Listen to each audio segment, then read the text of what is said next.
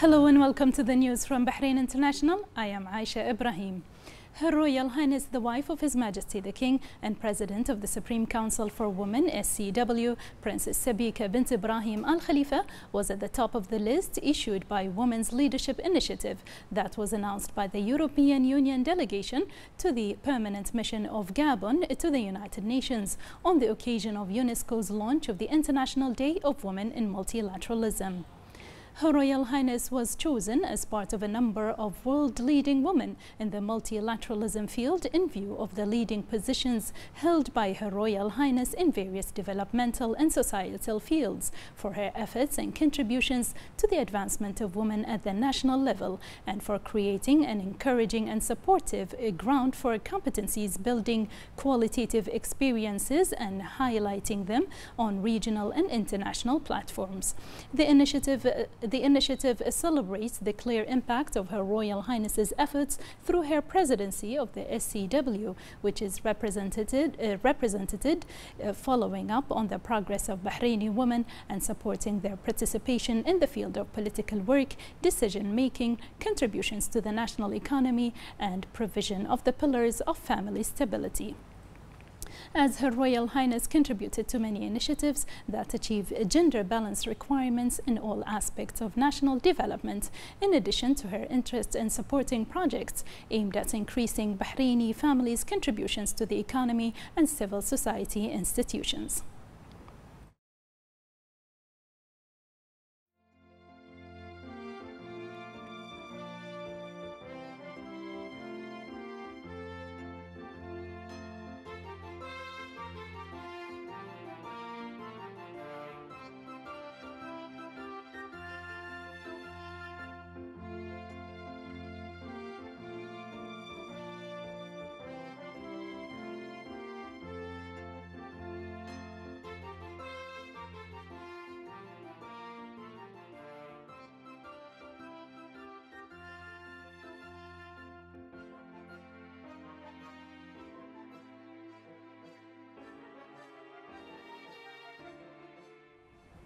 The first Deputy President of the Supreme Council for Youth and Sports, SCYS, the President of the General Sports Authority, GSA, and President of Bahrain Olympic Committee, BOC, His Highness Sheikh Khalid bin Hamad Al Khalifa, inaugurated the 2022 edition of Brave International Combat Week, featuring exceptional championships, including Brave CF 57 and the MMA Super Cup.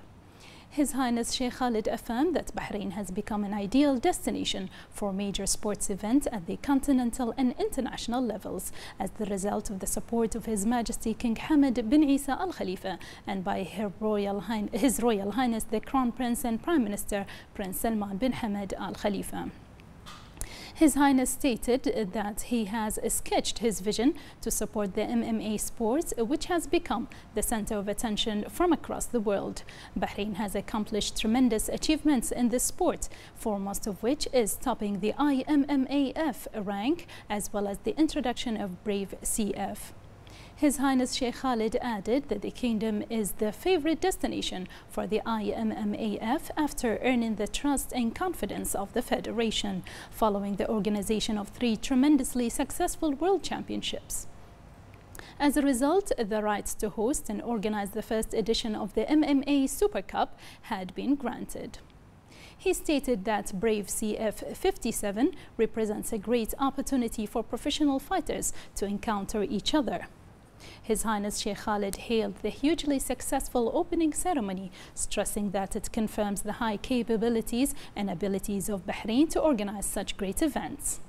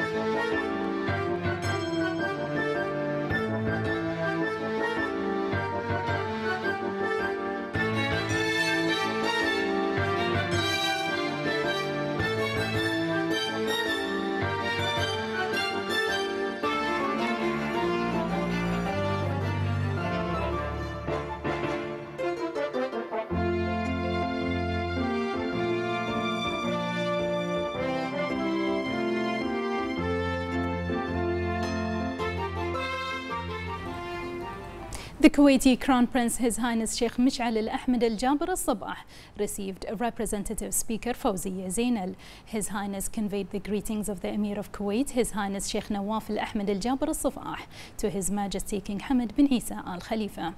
He stressed the deep historical Bahraini-Kuwaiti relations and their progress in various fields. His Highness Sheikh Mish'al praised the efforts of His Royal Highness the Crown Prince and Prime Minister Prince Salman bin Hamad Al Khalifa in promoting bilateral cooperation in various fields. The Speaker conveyed the greetings of His Majesty the King to Kuwait Emir and His Royal Highness the Crown Prince and Prime Minister to His Highness the Kuwaiti Crown Prince. She affirmed the keenness of the Council of Representatives to strengthen bilateral relations and stressed Bahrain's stance in supporting joint action. Health Minister Faiq Al-Saleh received her Israeli counterpart Nizan Horotzvik and his accompanying delegation, who are currently on an official visit to the kingdom. This Israeli delegation visit to the kingdom aims to follow up on enhancing means of joint cooperation between the two sides, according to what was agreed upon after previous meetings to discuss health issues. Minister Al-Saleh welcomed the delegation and commended the level of the ongoing cooperation between the two sides, stressing the importance of broadening cooperation between the two countries, especially in the health and medical fields, to achieve common aspirations. During the meeting, the Undersecretary of the Ministry of Health, Dr. Walid Al-Mani', gave a presentation about the health system in the kingdom, highlighting its achievements and progress over more than 100 years. The visiting delegation praised the kingdom's robust health system and the competence of the qualified national health staff that work hard and diligently in accordance with the approved international standards. The national vaccination campaign continues to witness a wide turnout of citizens and residents. The Ministry of Health announced that 1,231,571 had taken the first dose of the vaccine, while 1,213,624 had taken the second, and 967,398 had taken the booster dose. The ministry renewed its call for the community to commit to all precautionary measures and take the initiative to register for the coronavirus vaccination. The Ministry of Health said today that the number of active coronavirus cases reached 17,835, with 2,640 recoveries, 1,896 registered new cases, and 2 deaths. There are 34 active cases receiving treatment and 11 patients in critical condition. Bahrain has recorded 1,461 total deaths, while 511,434 have recovered from the virus. The ministry expressed condolences to the families of the deceased and urges everyone to comply with the guidelines issued by the National Task Force for combating the coronavirus. Road transport plays a pivotal role in the development of the economy of the Kingdom of Bahrain, which makes the organization and development of this sector a necessity. More in this report. The economic vision of the Kingdom of Bahrain opened wide horizons for many sectors in the kingdom, including the transportation sector, specifically land transport, which plays a vital role in the economic vision on the one hand and achieves the goals of Sustainable Development Goals on the other hand.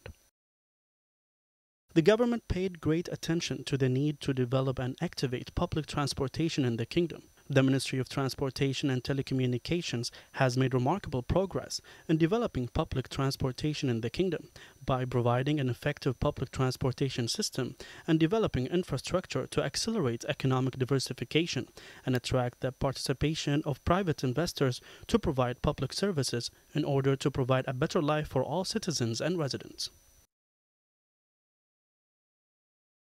The ministry also developed an integrated strategic plan for the development of the public transportation system in the kingdom, including raising the efficiency of the infrastructure, drawing up policies and laws, in addition to supervising public transport sector operators to improve the level of performance and efficiency.